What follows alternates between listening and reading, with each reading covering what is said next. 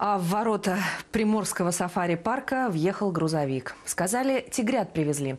Ну а потом, когда открыли клетки, все аж отпрянули. Ничего себе котятки, подумали. Андрей Кармаданов тоже их увидел с безопасного расстояния.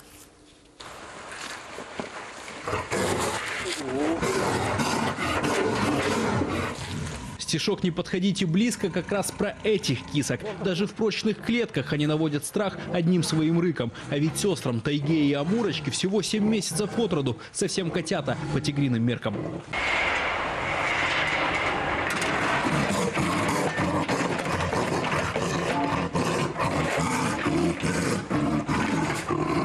Сюда тигрят перевезли из хабаровского зоосада. Их мама, Ригма, лидер рейтинга амурских тигров в неволе. Эталон породы, если сравнивать с домашними животными. Новое место жительства элитных тигрят, Приморский сафари-парк, вошел в программу по сохранению и размножению этих самых крупных кошек планеты.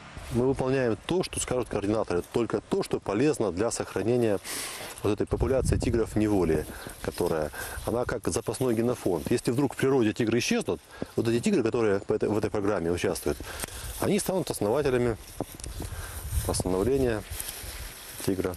Для тайги и амурочки подготовили, пожалуй, самые комфортные условия проживания в стране. Их место для прогулок и вольером-то назвать сложно. Целая роща со скалами и ручьем. Сейчас еще достраивают ограду, но уже к Новому году сюда выпустят тигриц. По всему периметру парка, а это больше 350 метров, проходит пешеходный мостик. Он висит высоко над землей и к тому же надежно защищен металлическим барьером. Но заглянув за него, любой зритель может увидеть тигра прямо перед собой, без всяких решеток.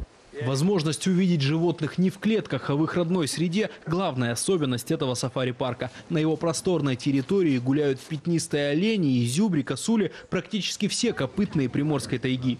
Каждого можно покормить с рук, погладить, и даже дикая кабаниха Масяня уже давно не дикая, а вполне дружелюбная и почти дрессированная. Сидеть, Масянька, сидеть, сидеть. Молодец, молодец, Масяня. При этом почти все обитатели парка когда-то пострадали от рук человека. Кого-то сбила машина на лесной дороге, а кого без родителей оставили браконьеры, как вот этих гималайских медвежат, например. Потапа и Настю к воротам парка подбросили ранней весной. Тогда они были не больше рукавицы, а сейчас окрепли, освоились и не дают ни минуты покоя соседке Лисе Алисе. Да и дальневосточного лесного кота Базилио постоянно загоняют на дерево.